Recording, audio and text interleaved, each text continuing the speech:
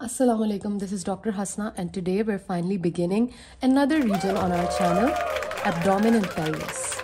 Let's begin with abdomen first. Where is the abdomen exactly located? So the abdomen is located just beneath the diaphragm. So if you remember, we had the thorax and the thorax ended right here with the diaphragm. So the lower part of the trunk is known as the abdomen. Superiorly, you can see the xiphoid process. If you remember, we had the sternum ending in a tapering small end called the xiphoid process. And below the lower limit of the abdomen is the pubic symphysis, where the two hip bones meet in the midline.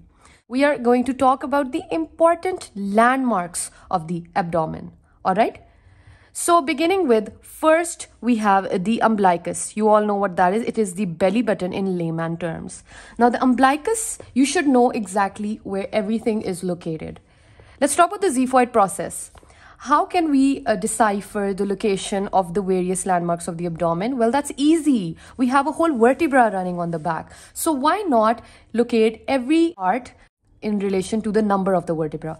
So the xiphoid process is located on the T9 vertebra. What about the umbilicus? Now the umbilicus is located at the junction of L3 and L4.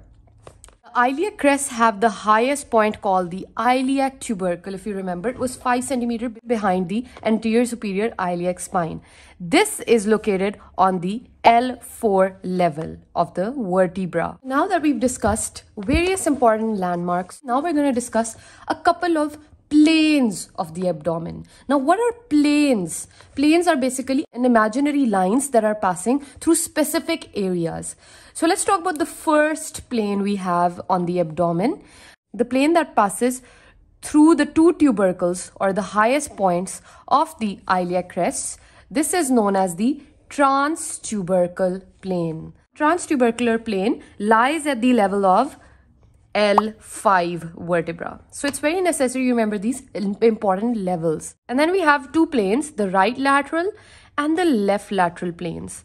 These planes are basically going to pass from the middle of the clavicle. So these are basically mid-clavicular lines and they extend all the way till the mid-inguinal point below.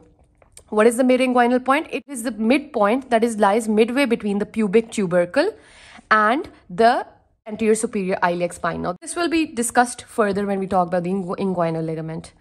All right, so two planes. This is the right lateral. This is the left lateral plane. Let's talk about another important plane. This is known as the transpyloric plane.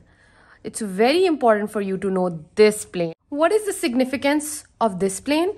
It lies at the level of L1 vertebra and it crosses the tip of the 9th costal cartilage. In the rib cage, there was a 9th rib. Now the 9th rib anteriorly would end in a costal cartilage. So the tip of the 9th costal cartilage is where the transpyloric plane is anteriorly located, while posteriorly it passes through the L1. Very important, because what will be asked from it is where does it lie? So you'll say it L1 and tip of the 9th costal cartilage. And then the second question will be that what are the various structures that it touches while it is passing? It passes through the following structures. For that, I have made a mnemonic. It goes like hop, fund. So H is for the hyla or hilum of the two kidneys, hilums. O is for the origin of the superior mesenteric artery. P is for two things. First thing, very important, pylorus of the stomach. Hence why it is named the transpyloric plane. And another thing is the portal vein, the hepatic portal vein. Then we have the F. This is FU, the fundus of gallbladder. And then we have N is for the neck of the pancreas. And D is for the duodenojejunal junction. Definitely these are going to be terms that you haven't heard of before, and that is because obviously we are just starting the introductory chapter of the abdomen. There is nothing to worry about though, because soon you will understand very well all of these things as we move further in the topic. So, having said these planes, the left lateral passing through the mid-clavicular, mid-inguinal points, and then the transpyloric plane, and then the transtubercular plane, our abdominal cavity is divided into 9 regions. These 9 regions are very important to learn specific names. So let's suppose this is the right and this is the left side. This is the right hypochondrium. Why? Because it lies right below the cartilages, the costal margin, so chondrium.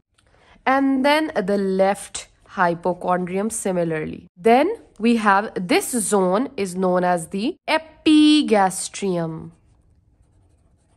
Going below, obviously this region will be known as the umbilical region. And then below is the hypogastrium. These 2 regions are known as the lumbar regions. Finally, close to the iliac crest, these are known as the right and left iliac regions. Sorry about that. So these are the various regions of the abdomen. What is the point of dividing the abdomen into these regions? Basically, there are certain abdominal organs that lie in certain regions. So if there is any patient presents to you with any kind of pain or discomfort in the abdomen, first you specify which region it is, and when you know what the region is, you will know what organ might be involved. For instance, in the right hypochondrium, mostly the liver lies. Pathologies related to the liver can cause issues in the right hypochondrium. In the right iliac fossa, a very infamous organ, the appendix lies. So any pain in the right iliac fossa, you know there is a problem in the appendix. In the left hypochondrium are the stomach and the spleen. In the epigastrium, mostly lie the duodenum. In the hypogastrium is your bladder. So overall, these regions are very helpful to specify where the various abdominal organs lie, which we'll study further. We have talked about a couple of planes. Now we can move ahead and talk about other planes that are also important. So there's another plane. Let's suppose this is the costal margin that I was talking about. All right, this is the costal margin. Although the diaphragm lies above the costal margin, we all know that the thoracic cage goes a little lower. All right, so the costal margins, now these are very important, and this is the xiphoid process. There's a transverse plane that passes through the lower parts of the costal margins. This is known as the subcostal plane. And then there is the median plane of the abdomen. In the median plane of the abdomen, this can also be known as the linea alba. Lateral to this median furrow, we have a line running from the pubic tubercle all the way laterally till the tip of the 9th costal cartilage. These are the two lines are known as the linea semilunaris. We have the rectus abdominis covered with the rectus sheath. Basically, the marks that I am trying to tell you are the midpoint, which is the linea alba, and the margins of this muscle, the two linea semilunaris. All right. Not only is the abdomen divided into 9 regions, but it's also divided into 4 quadrants. And this is done via the first plane is known as the transumbilical plane, which is a transverse line passing through the umbilical region, and another plane, which is the median plane. Basically dividing your abdomen into 4 quadrants. The 4 quadrants are the right upper quadrant, left upper quadrant, right lower quadrant, left lower quadrant. So overall, you can see that there are 4 quadrants and 9 regions of the abdomen. However, these 9 regions are more specific in relation to the abdomen. What are the various layers in the abdomen? Whenever you dissect the abdomen, what layers will you come across?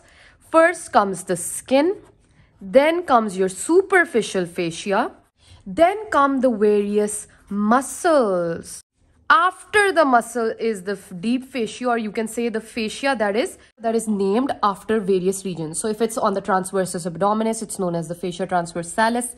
If it is over the diaphragm, it's the diaphragmatic fascia. So whichever region it's covering, it's going to acquire that name. All right. And then we have the extraperitoneal connective tissue, after which we will encounter the peritoneum. If you all remember, we studied in the heart, we studied in the lungs, that there is a covering around viscera. So in the heart, there was the pericardium. In the lungs, there were the pleura. Here we have the peritoneum covering all the abdominal organs. We will go into the depth of this topic later.